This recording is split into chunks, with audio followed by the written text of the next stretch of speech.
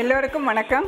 Welcome back to easy kitchen. இன்றைக்கி easy கிச்சனில் ஒரு ஈஸியாக ஜாங்கிரி எப்படி பண்ணுறதுன்னு நம்ம பார்க்கலாம். இதுக்கு தேவையான பொருட்கள்: ஒரு டம்ளர் உளுத்தம்பருப்பு எடுத்து ஊற வச்சுருக்கேன் நான், ஒரு டம்ளர் சுகர், கொஞ்சம் கேசரி பவுடர், ஒரு லைம், ஒரு 4 ஏலக்காய். இப்போ பாருங்கள், இந்த உளுத்தம்பருப்பை நான் ஒரு 1.5 hour ஊற வச்சுருக்கேன். இப்போ இது தண்ணியெல்லாம் எடுத்துகிட்டு அதை நைஸாக அரைச்சிட்டு வரேன். நான் எந்த கன்சிஸ்டன்சியில் அரைச்சிட்டு வந்து காட்டுறேன் உங்களுக்கு. இந்த உளுத்தம்பருப்பை மிக்சியில் போட்டு நல்லா நைஸாக அரைச்சிருக்கேன். ஒரு 3 minutes விட்டு அரைச்சிருக்கேன். நான் லைட்டாக தண்ணி விட்டு இதோ இந்த கன்சிஸ்டன்சி. உப்பெல்லாம் போடக்கூடாதுங்க, உப்பெல்லாம் போடாமல் கொஞ்சம் கேசரி பவுடர், ஒரு பிஞ்சு கேசரி பவுடர் போட்டு நல்லா நைஸாக அரைச்சிருக்கேன்.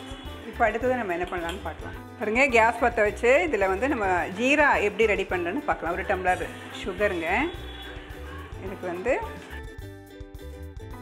ஒரு 3/4 டம்ளர் தண்ணி ஊற்றிருக்கேன் நான். இது நல்லா கொதி வரட்டும். இதில் நம்ம வந்து கொஞ்சம் கேசரி பவுடர் போடணும். பாருங்கள், இந்த ஏலக்காயை தட்டி இதில் போட்டுருங்க. ஒரு 3 ஏலக்காய் போட்டிருக்கேன் நான். நல்லா கிளறி விட்டுருங்க. நல்லா கொதிக்கட்டும். இது நம்ம இப்போ வந்து ஜாங்கிரி எப்படி பண்ணுறதுன்னு பார்க்கலாம். பாருங்க, ஜாங்கிரி பொரிக்கிறதுக்கு நான் வந்து பேனில் வந்து எண்ணெயை ஊற்றிருக்கேன். எண்ணெய் நல்லா ஹீட் ஆகட்டும். இப்போ நம்ம வந்து ஒரு பால் கவர் நல்லா கழுகி எடுத்துருக்கேன் நான். இதில் வந்து நீங்கள் இந்த மாவு, இந்த உளுத்தம்பருப்பு அரைச்சி வச்சுருக்கேன் இல்லையா,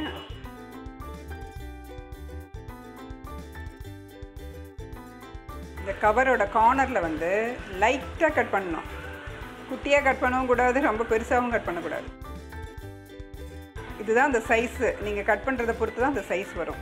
பாருங்கள், எண்ணெய் நல்லா ஹீட் ஆகிடுச்சு. இப்போ நம்ம இதில் ஜாங்கிரியை பாருங்கள் இப்படி டைட்டாக பிடிச்சிங்க. இப்படி டைட்டாக பிடிச்சி இதை பாருங்கள். தண்ணி வந்து கன்சிஸ்டன்சி கரெக்டாக இருக்கணுங்க. தண்ணி ஜாஸ்தி ஆகிடுச்சுன்னா எண்ணெய் குடிக்கும். சின்ன சின்ன ஜாங்கிரியாக ஊற்றலாம். நம்ம பிள்ளைங்களுக்கு நம்மளே ஜாங்கிரி கடையில் வாங்காமல் நம்மளே பண்ணி கொடுத்தா எப்படி இருக்கும்.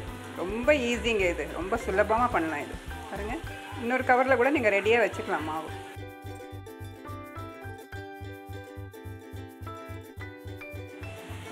சண்டேஸ் எல்லாம் இந்த மாதிரி பண்ணி வச்சிட்டிங்கன்னா அது ஒரு 2-3 days ரொம்ப நல்லாயிருக்குங்க. இது கெட்டெல்லாம் போகாது. பாருங்கள், இந்த ஜீரா வந்து ரெடி ஆகிடுச்சு. நம்ம எப்படி இந்த ஜீராவை செக் பண்ணோன்னா, பச்சை தண்ணியில் கையை வச்சுட்டு தொட்டு பார்த்திங்கன்னா இந்த வழவழப்பு வரும். கம்பிப்பதம் வரக்கூடாது. அதுக்கு முன்னாடியே ஒரு லைட்டாக அப்படியே இதுவாகும் பாருங்கள், வழவழப்பு வரும். பிசுப்பு தன்மை இருக்கும் கையில். அதுதான் இதனுடைய பதம். இப்போ நீங்கள் இதில் வந்து லெமன் ஜூஸ் விடணும். ஒரு ஸ்பூன் லெமன் ஜூஸ் எதுக்குன்னா, இந்த கன்சிஸ்டன்சி அப்படியே இருக்கும். இல்லைன்னா இது வந்து சர்க்கரை உருகி அப்படியே கட்டியாகிடும். நீங்கள் லெமன் ஜூஸ் ஊற்றுனீங்கன்னா அந்த சர்க்கரை வந்து அப்படியே இருக்கும். லெமன் ஜூஸை விட்டுட்டு இதை ஸ்லோவில் வச்சுருங்க.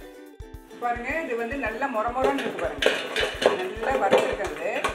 இப்போ நம்ம ஜீராவில் போடலாம். ரொம்ப அழகாக வந்திருக்கு பாருங்கள். இது நல்லா மொரமொரன்னு முறியணுங்க. முறிஞ்சிட்டு எடுத்துட்டு அப்புறமா இந்த ஜீராவில் போடணும். ஜீராவில் போட்டு அப்படியே திருப்பி போடுங்க. திருப்பி போட்டு உடனே எடுத்துடலாம். ஊரெல்லாம் வைக்க வேண்டாங்க.